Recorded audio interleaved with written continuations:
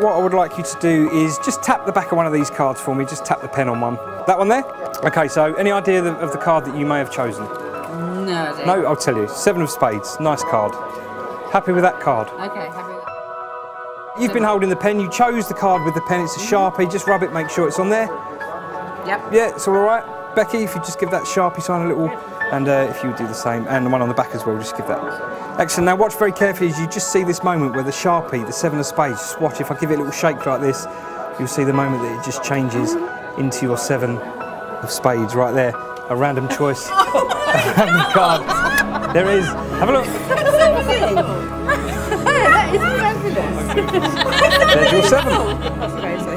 That's crazy.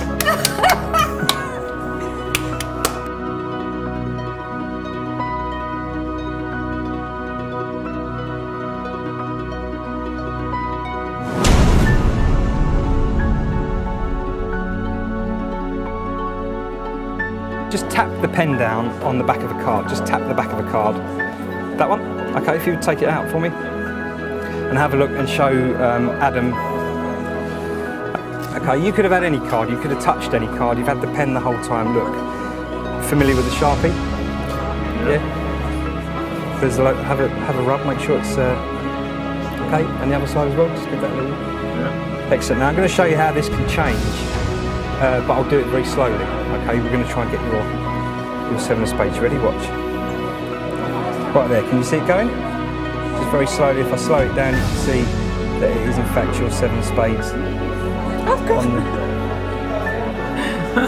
Watch very carefully. If I give it a little shake like this, you'll see a transformation of the pen into your chosen card, which is actually the 7 of spades. Have a look. Give it a rub.